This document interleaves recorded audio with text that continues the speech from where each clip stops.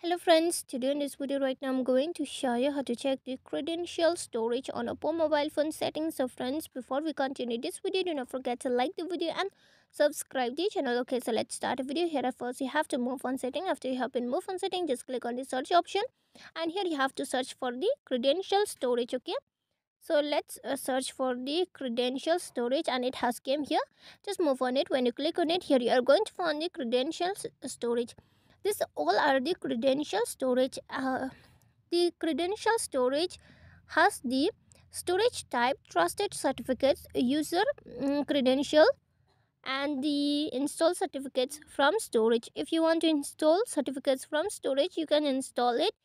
Just let's move on it. This is the CS certificate and this is the, if you want to install, just click on install anyway, and if you don't want, just click on done install. Okay, this is the VPN and app user certificate and this is the Wi-Fi certificate.